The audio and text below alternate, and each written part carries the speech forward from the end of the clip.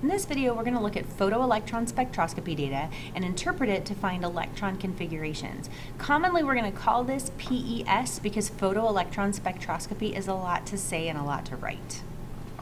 So in Bohr's model of the atom, where we left off at the end of the atomic theory unit, he found that their electrons are in energy levels that go sort of concentrically out from the nucleus.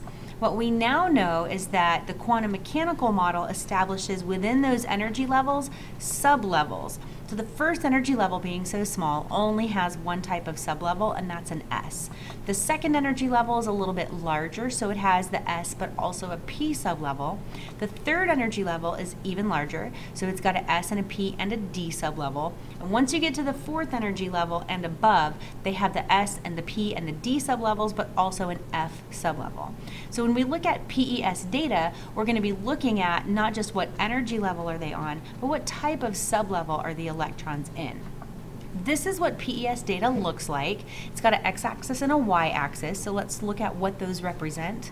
The x-axis says ionization energy. Well, that's the amount of energy needed to remove an electron from an atom.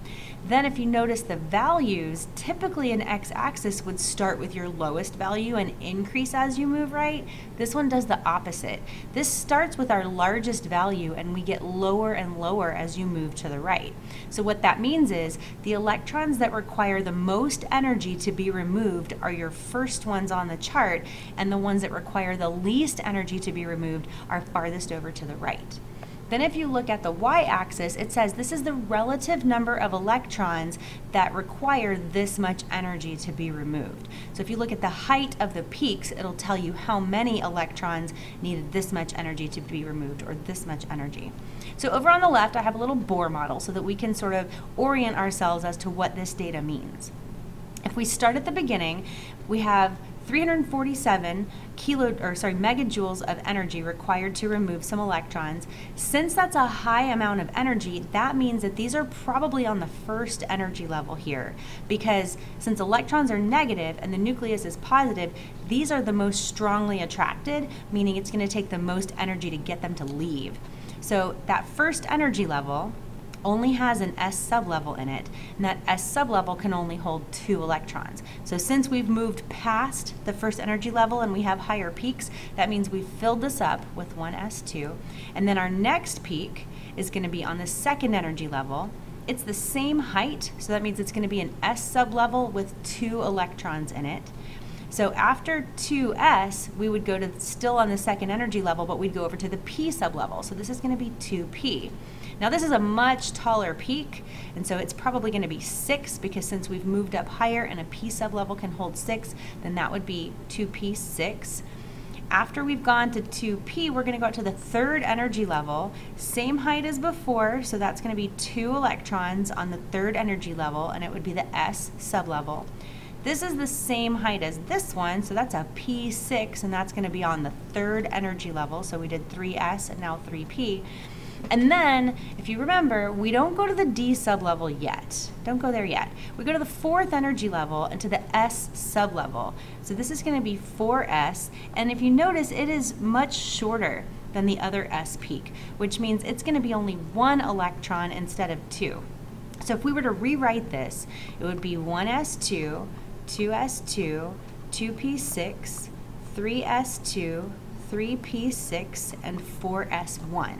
So that would be potassium, because if we hop over here to the periodic table really quick, here's our first energy level, second, third. Here's our fourth energy level. This is our S block, so we would have potassium would be 4s1. So now let's look at a different piece of data and see if we can determine what element gave us this data. So we've got number of electrons. It starts with a big number and goes smaller as we move to the right.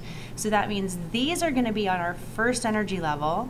It's going to be in an S sublevel, and it's the highest peak, so it's going to be 2.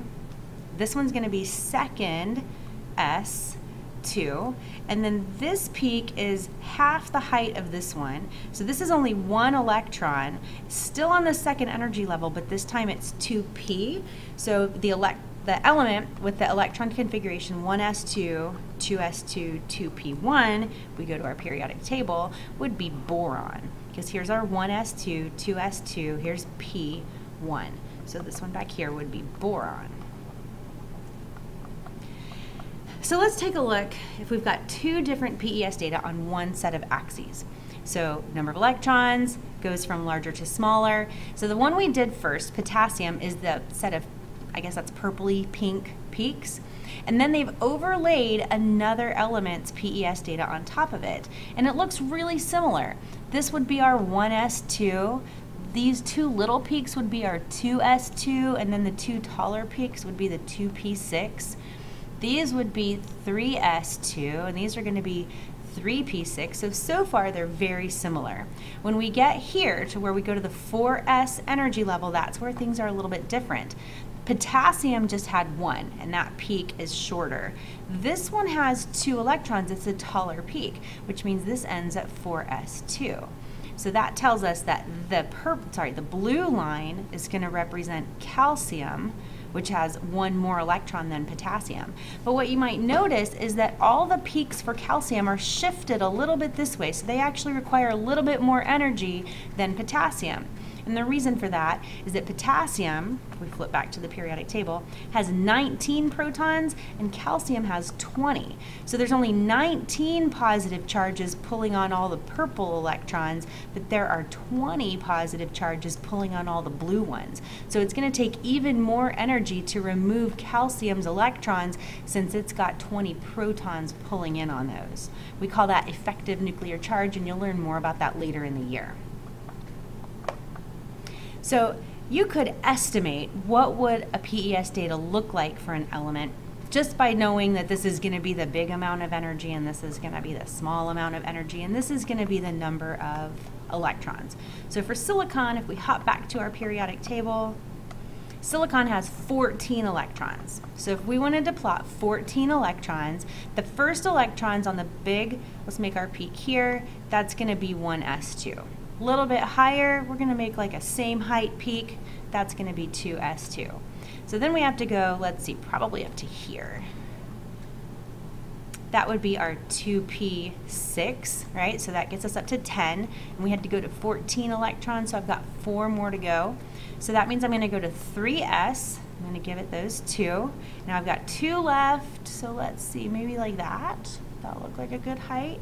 That would be our 3p. Now we don't have actual numbers here, but that would be the order. That would be what our PES data might look like for an atom of silicon. So thanks for watching.